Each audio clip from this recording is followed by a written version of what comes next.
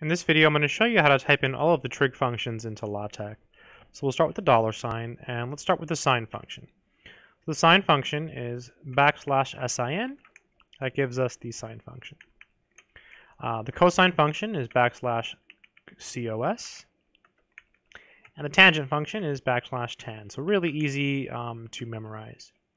The cosecant, though, is \csc. Okay, a little bit different. And secant is \sec.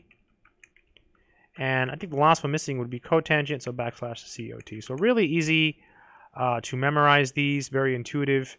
Maybe it's because I've been doing it a while that it's easy and intuitive.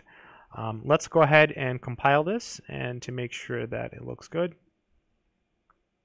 And there it is. There we have all of the trig functions in LaTeX. I hope this video has been helpful to someone. I'm going to go ahead and paste this code into the description so that maybe it's helpful to you in some way. Good luck.